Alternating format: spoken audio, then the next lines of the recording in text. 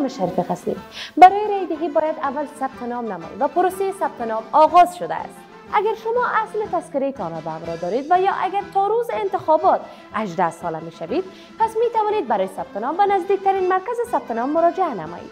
ثبت نام رای دهندگان در تمام مراکز رای دهی آغاز شده و با مدت 3 هفته الی 8 سرطان جریان دارد. ثبت نام‌های قبلی غزنی اعتبار ندارد. لذا افراد واجد شرایط رای دهی باید دوباره ثبت نام نمایند تا بتوانند در انتخابات آینده از حق رای دهی خود استفاده نمایند. در محلات ثبت نام زنانه کارمندان زن کار می‌کنند. همچنین سهولت‌های لازم برای معلولین در نظر گرفته شده است. پس بشتابید تا از حق رای خود برخوردار شوید و با ما کمک کنید تا از حق رای شما محافظت کنید. رای شما